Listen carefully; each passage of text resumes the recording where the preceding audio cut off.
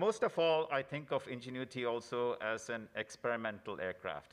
Here is in the long tradition of experimental aircraft that started all the way from the Wright Brothers, who are able to bring aerial mobility as a dimension for us to be able to travel here on Earth.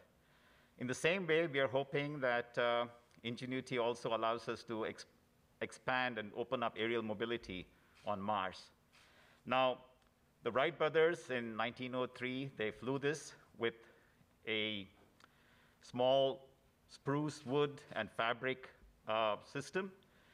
We in Ingenuity, with all our high-tech materials and carbon fiber skins and exotic metals, we are very proud to honor that experimental aircraft from long ago by carrying a small piece of fabric on Ingenuity. Here you see engineers installing that small piece of fabric. This fabric